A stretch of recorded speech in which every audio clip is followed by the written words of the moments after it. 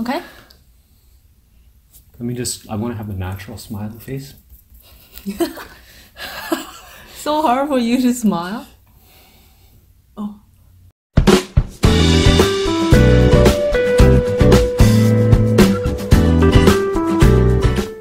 Hey guys, welcome back. Yeah, welcome back to Tea with Phil and Jen. Today we are brewing two delicious teas in a side-by-side tasting with you guys. Yes. Two different Autumn Tie Guan Yins from 2018. One is regular grade, other one is a premium grade. So in today's tasting, again, Phil doesn't know which one is which, and yeah, we'll see how this goes. See how it goes. So I'm gonna start brewing, and maybe you can have a look at the leaves. Yeah, I'm gonna put on my eyeballs and have a peek at the dry leaves since I have to guess what's going on here. All right, so yeah, one of these is slightly darker than the other, and I would say the rolling, one of them looks a little bit different, like the rolling is a little bit more, I don't want to say tight, but a little bit more chaotic or something. I don't know how to describe it. Slightly loosely. I think it's a little bit looser. Yeah, a little bit. We'll see. I'm gonna wait to get the aroma when we have it in a warmed up Gaiwan. Right. I've got a good look at those. I'm just gonna do this thing, let them warm up. It's a bit tricky with a rolled tea to take a stab at the grade, for me at least, compared to let's say a strip tea or even like a green tea, which is loose leaf, or a white tea. You have a lot more information there. For me, looking at rolled leaf is pretty tricky. But there is a difference in color, you know, darkness, and in how tightly they're rolled. So we'll see how that plays out in the aroma in the warmed up Gaiwan, and soon in the flavor. Oh, that's delightful. We call that the comfy roasty smell. Oh, that is so refreshing.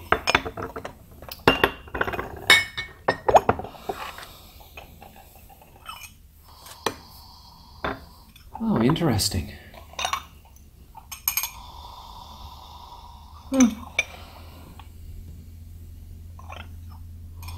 Quite different, huh? Both are roasty, like yes, that warming, comfy warming, roasty, comfy but they're roasty. slightly different nose.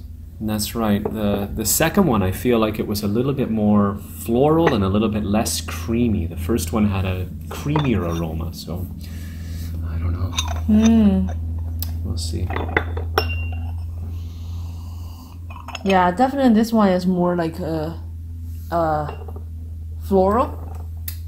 Yeah. I'll just start a quick rinse for florals.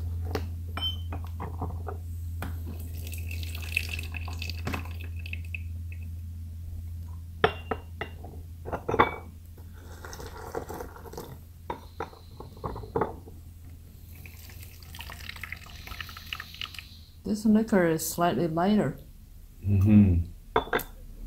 Yes.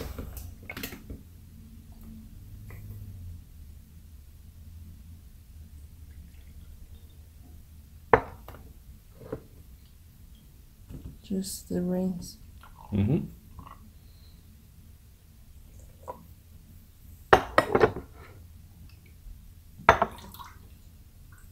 Yeah, good call. Yeah, I switched that. I'm afraid I might make a mistake later. Line those up with the serving pots. Yeah. Perfect. Yeah. Okay, first brew. First infusion, here we go. We'll see how that liquor color plays out in a full infusion. Those were pretty similar rinse times too, though, so I think it will mirror.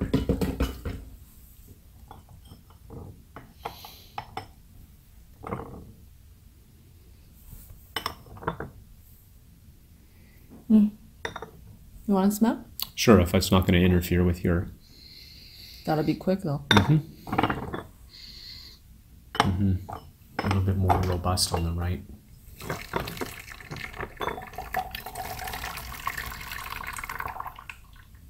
Yeah, and darker liquor color on the on your left. So this is the liquor color. Maybe here. I don't know if it's in focus. It's all right. See. Yeah. Okay. So actually, this is not the first time we shoot this video. Yesterday we did this shooting, and first we have camera ran out of memory, and then we realized all the footages that we thought were there were totally lost. Completely gone. Yeah. So here we are. Shooting second time. The thing why I want to mention that is because yesterday when we tried that, it was my first time trying both teas side by side, and also the first time for Phil. That's right. But today, it's my second kick at the can. So yesterday was a fully blind, guess which is which, premium or regular. This is semi-blind. This is like I've been introduced to them and I have to re-guess. Right. I still don't know which is which, but here we go.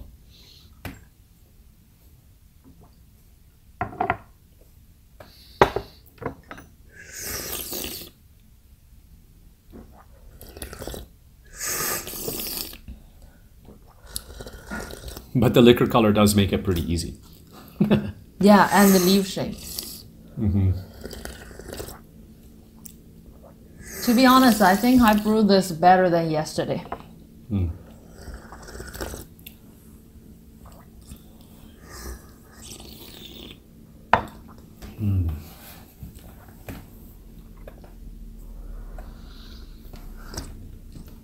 So that was the lighter liquor color from this serving pot.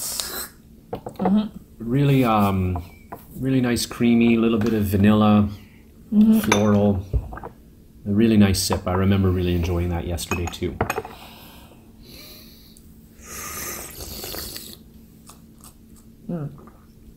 This one is sweeter.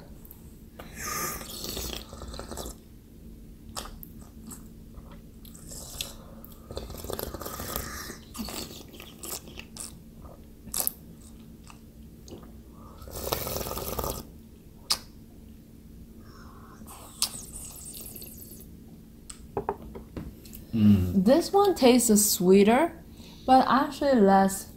I think the fragrance, the aroma is slightly less than this first one. Yeah, it's more mouthfeely, if that's a word.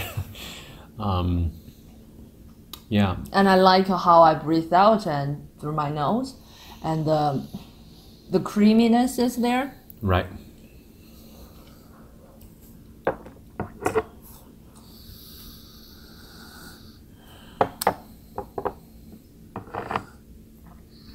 Both bottom cup is really nice.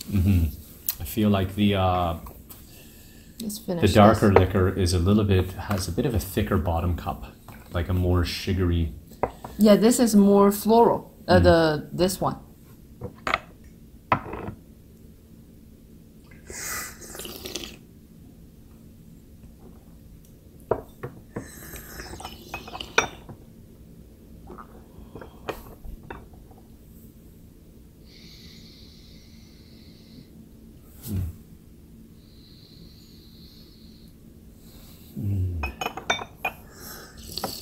Quite similar.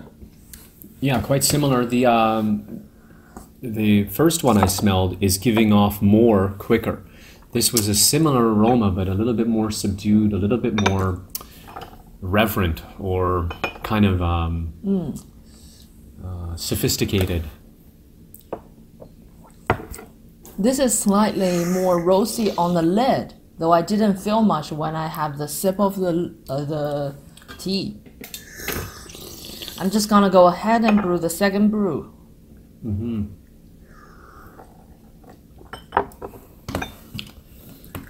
Well, it's not really a guess today, but the darker liquor. Oh, you know? Oh, yeah. Yeah, the darker liquor is the premium. But yesterday I got kind of tricked. In the early aroma of the dry leaf, the premium actually threw more fragrance at me, or at least I picked up on more fragrance, and I felt like well, indeed, the liquor was more sort of flavorful or strong, as it were. And oftentimes, at least my perception at the time was that with premium teas, that was a bit of a not premium behavior. So, and the mouthfeel of the regular one kind of also tricked me into guessing it. But today, the brews are a little more even. Not to criticize your brewing, but we did really same time yesterday. Yeah. And the premium one was just giving up more and has a lot more to give. Like as we went through the infusions, I probably should have changed my guess because it really had great endurance and consistent endurance, which we'll see in a few minutes. Kind of getting ahead of ourselves here. Yeah.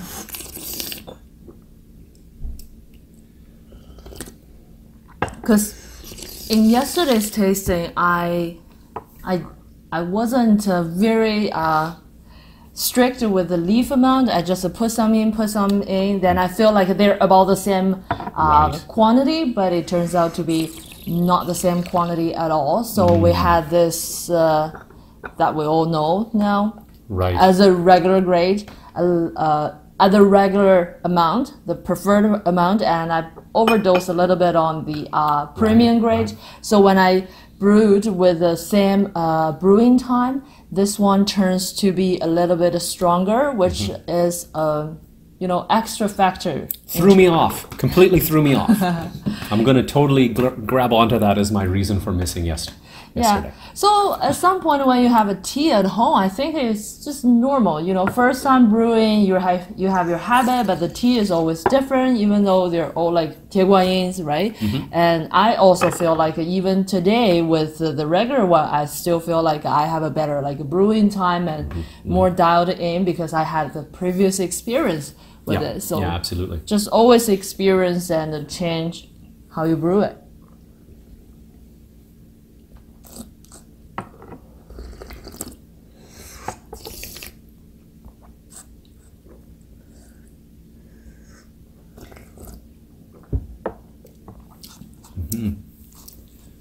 It's nice.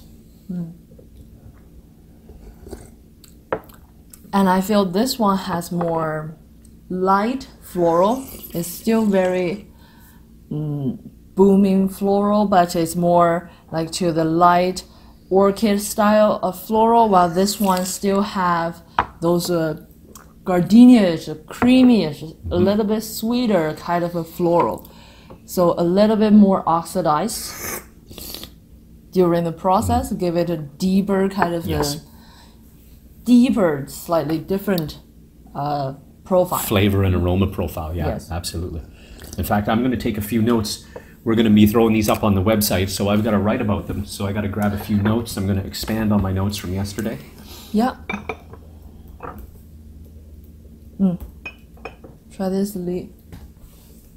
Will do.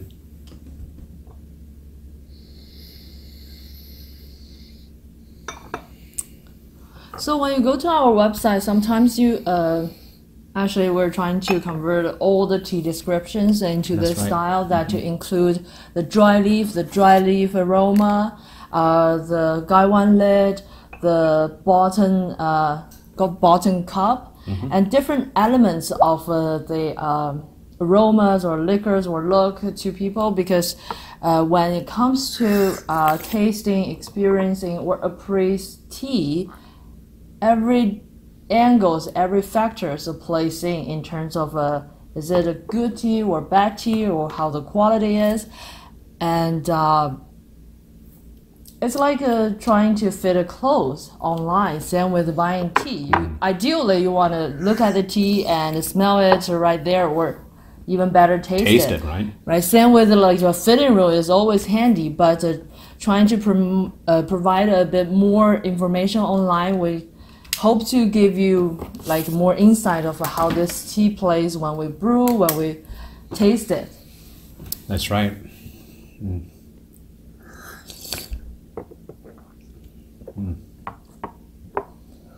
So that was infusion 2. Number 2.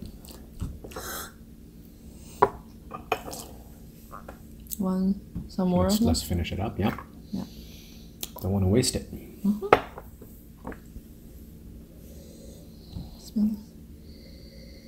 It has been sitting there. It's really caramelized, the sweetness. And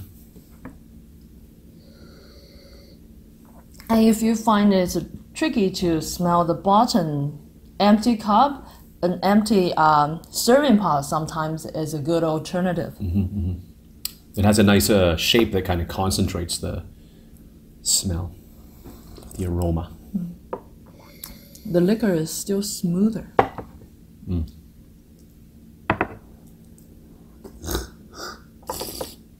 Slightly stronger, but still smoother. Yeah. It's got a real nice mouthfeel. The flavor is now, remember the first infusion we commented that the flavor of the regular grade was quite there and the other one was a little bit more subdued. Now it's flipped, right? The premium is really blossomed. It's like a full blooming gardenia with thick mouthfeel. And a really elegant blossom, not overpowering. It's not booming at all. No, that's right. Here we go, infusion number 3. Yep.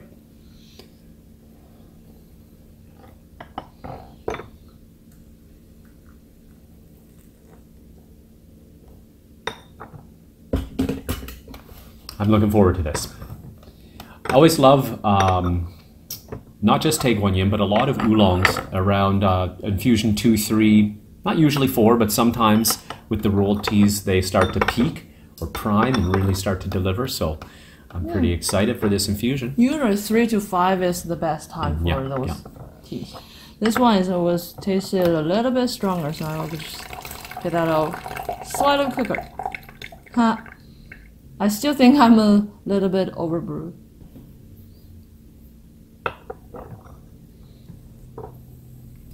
So Tie Guan Yin is my favorite tea, as many of you know. And you can also tell by how many selections we have on the website. Yes. Yeah, we have, what do we have? We have light Tie Guan Yin, so Tie Guan Yin Xingxiang, which is less oxidized, less roasted. More green. More to the green side. We've got classic, which is a real interesting beast. When we splashed that out, a lot of people were alarmed to know that Tie Guan Yin originally wasn't rolled into balls back in the 90s. So it's a strip style Tie Guan Yin. And then we've got Autumn. And now we got 2 grades of Autumn. And 2 grades of Autumn, which we're tasting today. Yeah, and aged Tie Guan Yin as well. Yeah, that's right. So a great variety of Tie Guan Yin. And, if you're into tea, and side-by-side tasting is a great way to really accelerate your... And many people actually ask, right? Like, we have like a 5, 6 Tie Guan Yins. What's the difference between them? How to simplify, and what is the biggest difference? So I often say if you like green tea and just get into oolong and love those kind of greenish, really booming floral, right? The Qingxiang is the one to go. Often known as green Tie Guan Yin.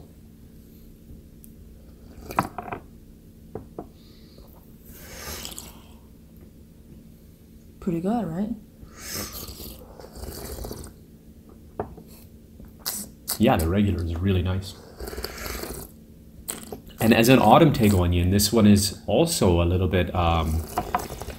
so you've got your Xingxiang, like Jem was saying, very nice transition from green tea, pretty booming aromas. Then you go into your spring Tie Guan Yin, which are a little bit, more roasted, a little bit more oxidized. Slightly more roasted, a deeper taste, still very floral signature Tie Guan Yin taste with more creamy, a little bit more like a caramelized, so that's a lovely roasty sweetness there. Yep. Rich mouthfeel, that's not one of my favorite. Yes, that is. If I don't know what tea I'm drinking, that's the one I go to. Then we have autumn for those who would, to say, okay, Tie Guan Yin sometimes is a little bit too aromatic, a little bit too floral. I want something more to the mouthfeel with a decent fragrance and stuff. This is autumn is more the one to go. Yeah, it's more inward. It still has those aromas. They're just more inward, subdued, contained. They're more warming from the inside out rather than shining on you like bright sunlight, if that makes any sense at all. I was thinking I can make a little chart here somewhere. It's saying from the outward to inward. Then you have the most inward, I think the best after yoga or those meditations is the aged Tie Guan Yin, which is more like a subtle, mature, I don't want subtle to sound like hard to detect the flavor. It's just compared to those cheerful kind of thing. It's more the way it presents itself. That's right. It doesn't just like kind of just jump on you all at once. It kind of drags out the enjoyment over a longer period and just give you a kind of trickle or a instead of a flood kind of thing. So it really depends on what your preference is, right? Yeah, and it can also, like yourself, it can just depend on our mood sometimes. We'll just say, you know what, I feel like just a big booming aroma ball this morning to wake me up and get me rocking and rolling. We might have a green oolong. Or, you know, some mornings we might want to just take it slow. Or Yeah. it's just all about mood and feeling. This smells sweeter, this one. It's really sweet in the cup now, too. This seems to be more toasty. This one is more aromatic. Aromatic, I mean floral. Yeah, definitely. Check this out. Wow.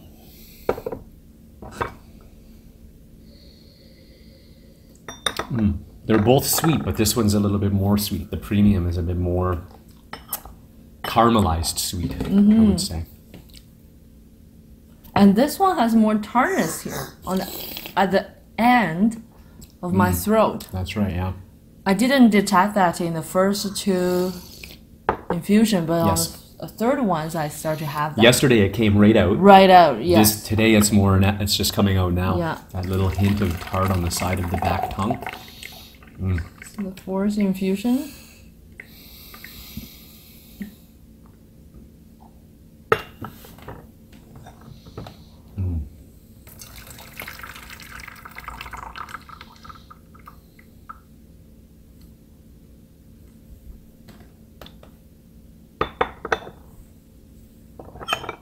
Hot lid.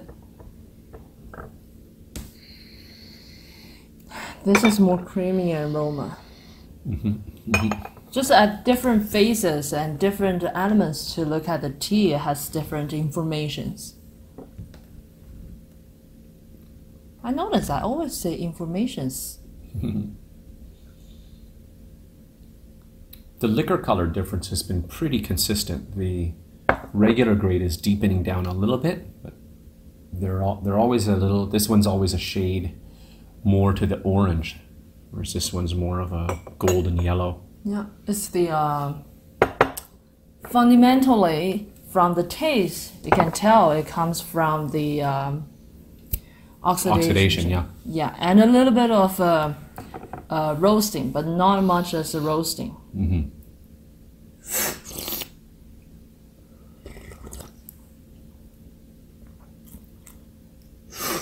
I think the third and the fourth infusion is the best infusion.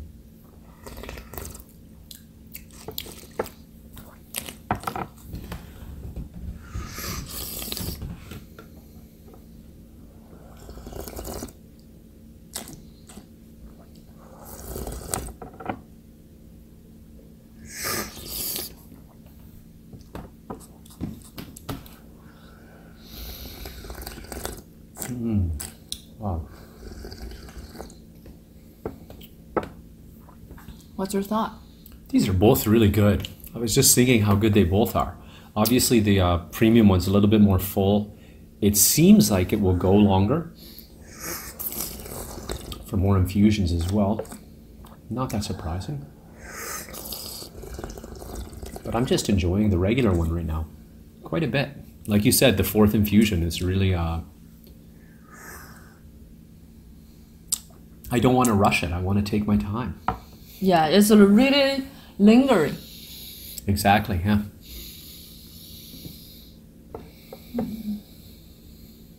I feel like it's not just simply like a grades, or this is a bad tea, or this is a good tea, or which one is better. At some point, because how they are all from the same origin, the same producer, and processed around the same time. Slightly difference is the process.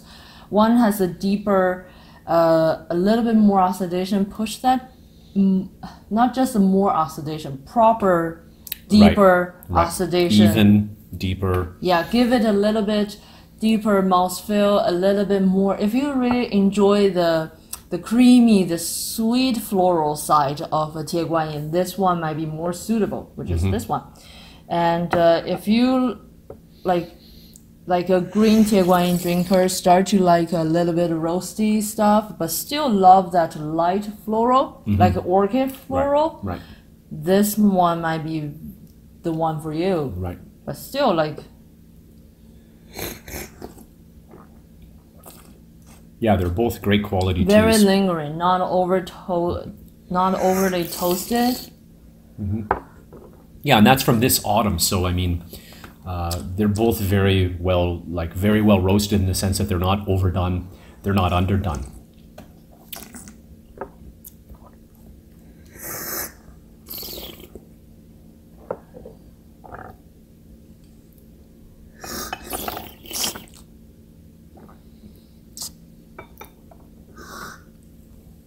So those teas can definitely keep going for more infusions, but since we're doing the video, we always enjoy to finish the tea with a smackdown, make that super bitter and tough for us to drink.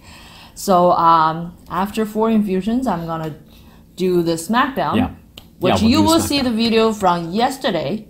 Yes, that's right. We'll use that footage, and and we'll get right to that. All right. So we just realized that we're blah, blah, blah, blah, and our camera ran out of memory. Yes, we were doing our Smackdown brew, and our camera gave us a Smackdown. Ouch. So right now, this tea, because of the drama, these tea have been here for... at least 3 to 5 minutes. Yeah, I would say that. So that's a real Smackdown. Yeah, infusion 4 or 5? 5, I think. 4? 4 or 5. 4 or 5? Yeah, that's yes. Anyways, so we're gonna just try it and see how it goes. But before I pour the tea, I really still like to smell the lid.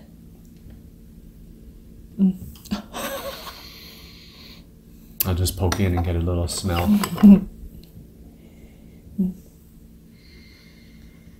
See what I mean? I see what you mean. Really, like the tea is like a. Yeah. You have to measure that in every aspect. That has to be good. It is good. Yeah, the premium tea is really shining on the Guan lid now in an obvious way. A way I could not detect prior. I was hoping to get that right. Oh well. It's really tricky. Like that's why a lot of times it's not, you look at the leaves, you smell something and you say, okay, this is a good tea or this is a bad tea. Sometimes it really needs an overall thorough examination before you can actually have a conclusion. Yeah. Look at that liquor color difference though. It's still, the premium is coming out quite a bit darker as it did right out of the gate. Yeah. I would call that a sort of a deep orange for the premium and a sort of a yellow copper gold for the regular Autumn Tie Guan Yin. Right.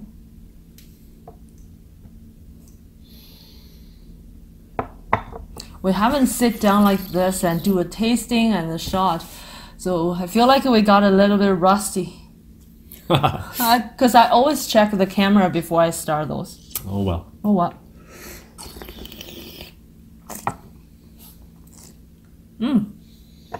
Like it. Oh, that's really good. I like tea that can perform really well when they're doing Smackdown.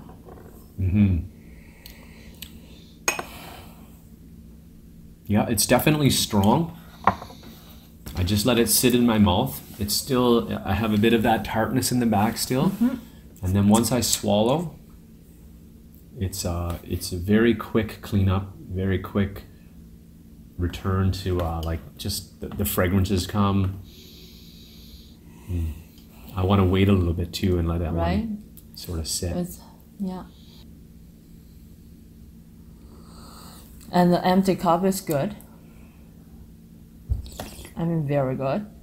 It's actually now it's very sweet, like a roasty, like a caramel-ish, sweet rather than the floral in early infusions.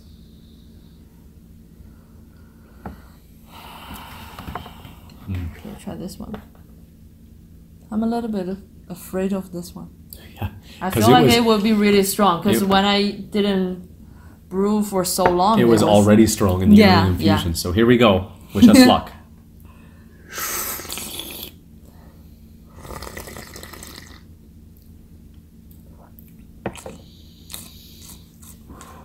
Yep. It is strong, huh? You were right, yep.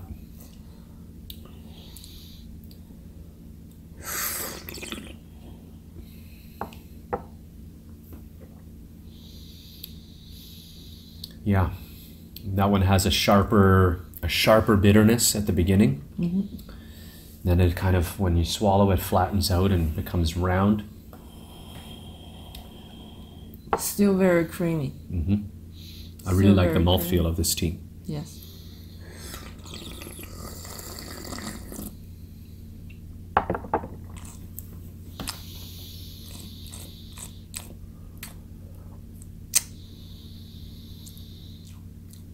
And the strong level, intensity level is very different.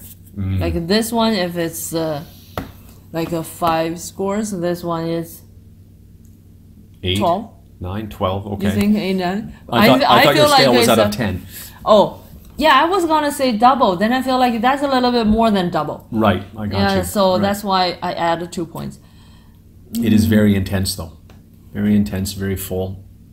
I like how it clears up. Yeah, once you swallow though, it's just lingering forever. And there's no bitterness in your mouth after the swallow. It clears up, and there's some return sweet. While the sides were like that tartness there, the middle is that mini sweetness that coming back. And a deep floral, really. It's that's really right. In the back of the throat, and all over all over. Yeah.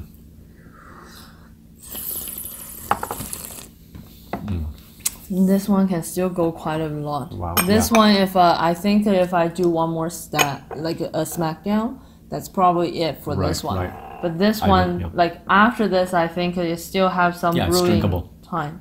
Yeah, that thing's got really good longevity, really good legs on it.